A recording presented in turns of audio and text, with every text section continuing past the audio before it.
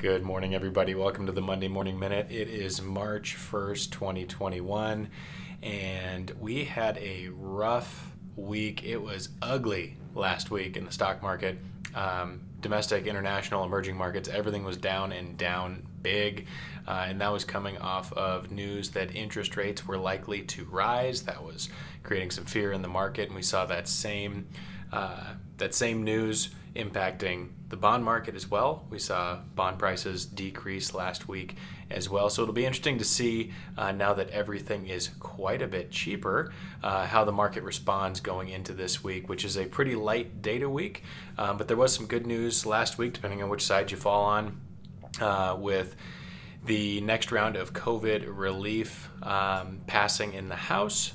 There's certainly still work to be done as it moves on to the Senate, but we will be tracking that, especially again in a light data week upcoming. So remember, hope is not an investment strategy. Have a wonderful week out there.